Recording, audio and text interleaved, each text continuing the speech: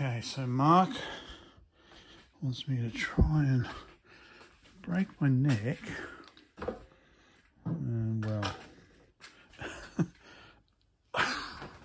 so my poor NC200. Oh.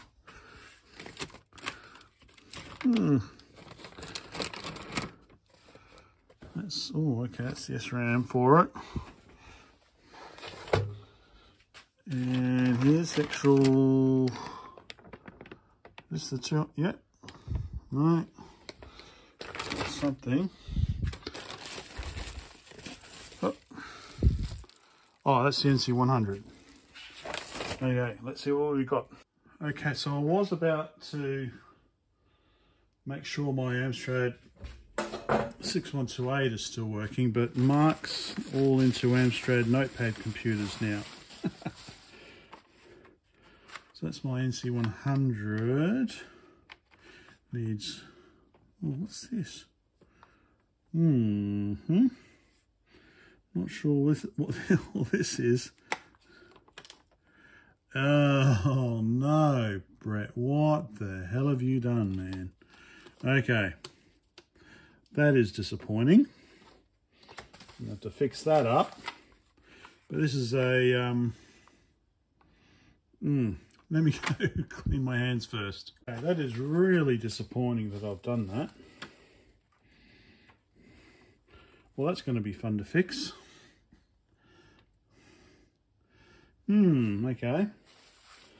So that's my NC100 with the missing leg. And they apparently took SRAM cards up to 1 megabyte. So I've got 2 of those. 1 megabyte SRAM cards. Okay. Oh, of course, they also take button cells. No doubt I've left one in there to rot. And this is my, this must be my NC200 that I started working on. So SRAM card goes in there. Okay, this takes bigger batteries.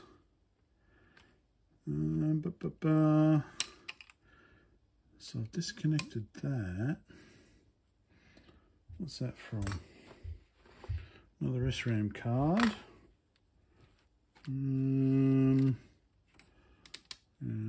Okay. At least I haven't left batteries in there to rot. So I did have this great idea to replace the floppy drive with a Gotek, but this is back before the FlashFloppy days. So it wasn't so successful. So that's the original floppy. That is okay. The screen and the other side of the case. Okay, all right. So yeah, so the floppy drive comes with a ribbon cable, so it's not so, you need a Gotek that's got one of those. Stick that back in the case.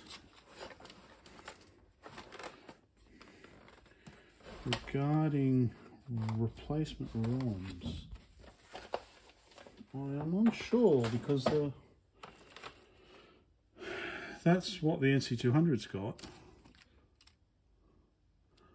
So that looks like memory there. Large capacitor. Doesn't look like it has, like the NC100.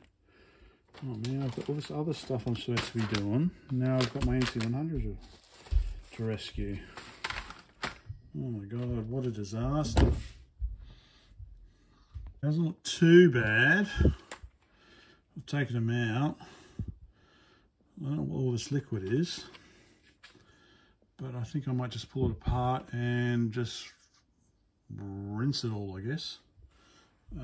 Button cell up here.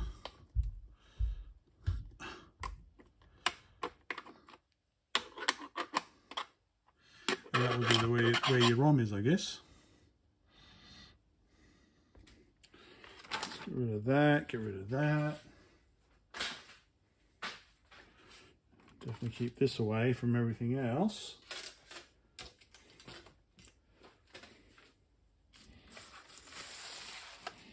But yeah, I think I'll be giving this all a good wash.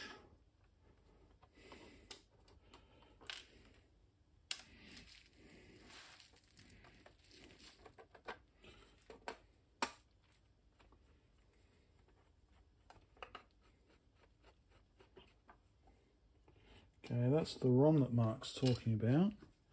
That can be apparently replaced. There'll be a screw up there, won't there? No, I've taken that screw out. Oh, screws up here.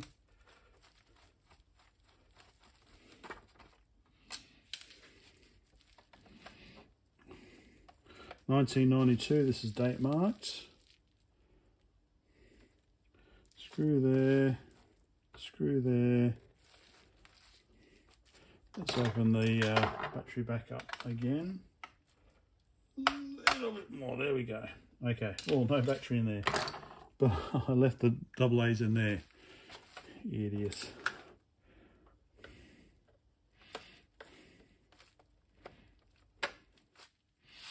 There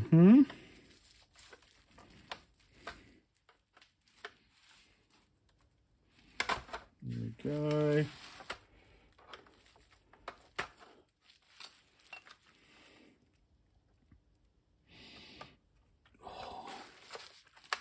Oh, what a disaster. Although, thanks to Mark, God knows how long those would have been sitting there if I hadn't gone and checked on them.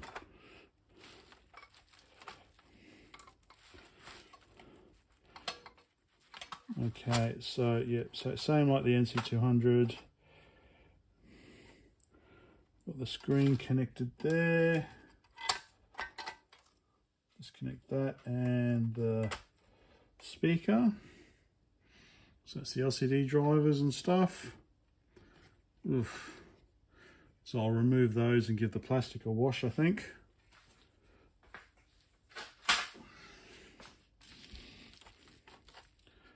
That's the dummy for the SRAM, or no, the SRAM cartridge. So okay, so I wasn't planning on doing this. Okay, so you can see, okay, so this is the NC100. You can see we've got that ROM there. Okay. So now let's get the NC200 out. And it's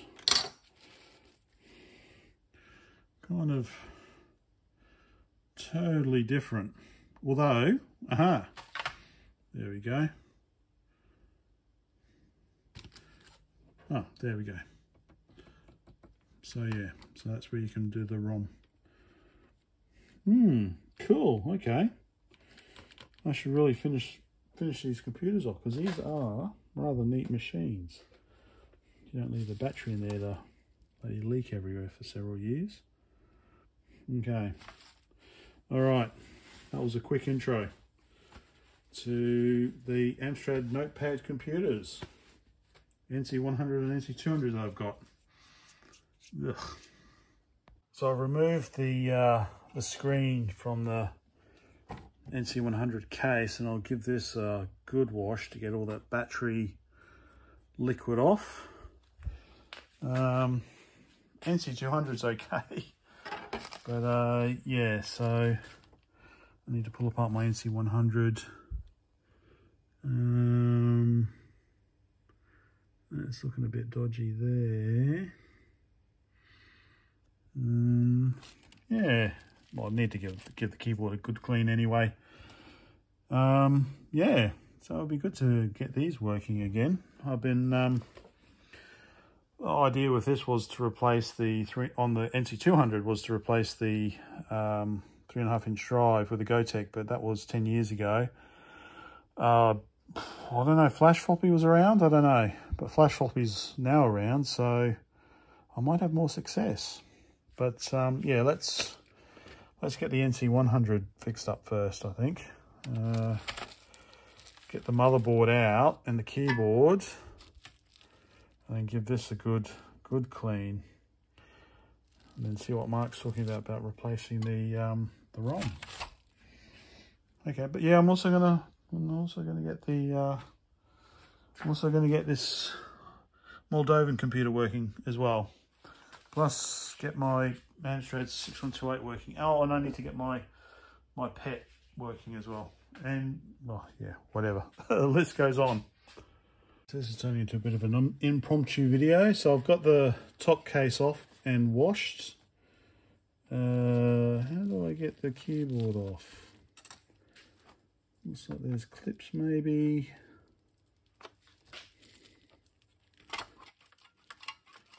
That's the motherboard. Okay, that just, okay, we've got clips here. We've got ribbon cables here for the keyboard connector.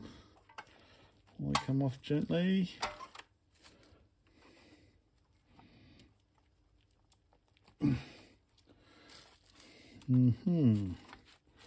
Okay, okay, battery connectors in there, so they need to slide up. Okay.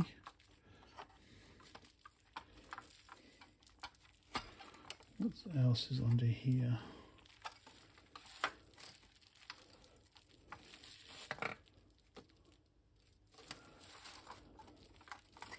The keyboard connectors don't really want to come off easily. Ugh.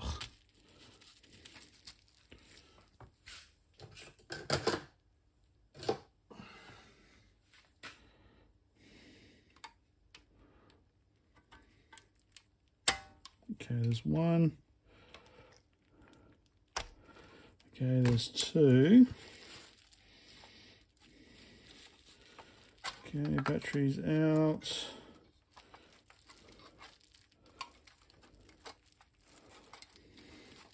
So motherboard's connected to this bottom bit, which is underneath the keyboard as well. Nothing obvious, so maybe the keyboard's clipped in.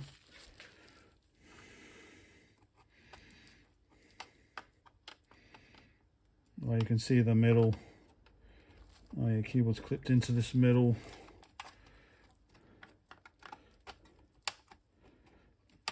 tray.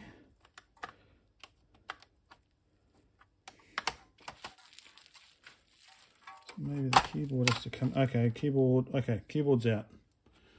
Keyboard is out.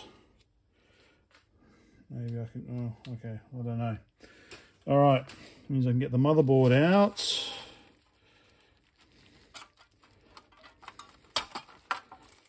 With that metal backplate thing.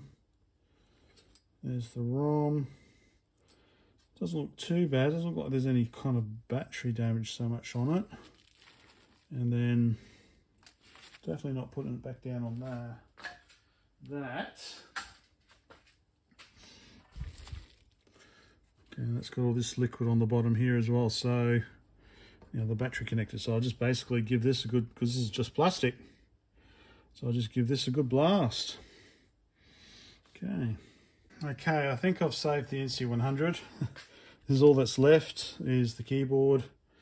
I'd be tempted just to blast this under the water, but because it's got, you know, it'll have a membrane keyboard, you don't really want to get that wet. So it looks like a couple of screws, then unclip, and then you can pull it apart. So I'll give that a clean, and then I will get back onto the NC200.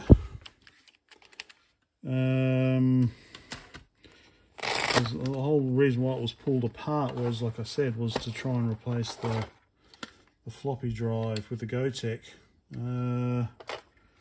So yeah, I might I'll give this a start on this again. Thanks, Mark. Good on you, mate. The last thing I might do is, because I have actually, so the keyboards are basically the same, but you'll notice they're not interchangeable. NC200, NC100, so ribbons are in different places, so identical keyboard, but you can't just interchange them. So I'll put those aside. Let me get the NC100 motherboard. And we can have a quick look. So, oh, okay, this pretty much comes out. Okay, so this takes, looks like D's maybe. Is it D? No, C. C's. Takes C batteries. Well, it's got a floppy drive. Whereas the NC100 takes A batteries, as I found out because I left them in there. But yeah, totally different layout as well. So, you know, we've got the SRAM card on this side in the NC100 and on that side on the NC200. Yeah, there we go. Interesting. Well, neat little machines. I just kind of got stuck on mine, so I might have to undo the things there and get them. Oh, the plastic's coming out. So yeah, okay, get the plastic out, give that a clean. Take that off, give that a clean. There's the ROM. Apparently you can change that, so I never knew that. That's very interesting. So there we go. Let's see how I go.